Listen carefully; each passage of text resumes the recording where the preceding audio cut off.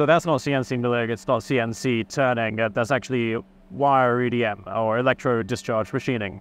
And if we wanted to get that kind of invisible fit where the die literally molds in with the punch and you can't tell what's what anymore, to my knowledge, you just can't achieve that kind of thing with a milling cutter. And if you have, here we go. Because one of these cutters is literally taking scoops out of the material, it leaves waves, and those things will align with each other or misalign with each other and stop you from getting that close.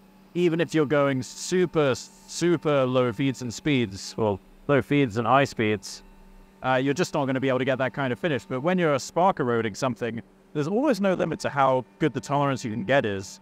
And although it says here that one side is die and one side is the punch, I've personally never seen an application for the tolerance being that tight, other than it looks absolutely fantastic and it's showing off the process.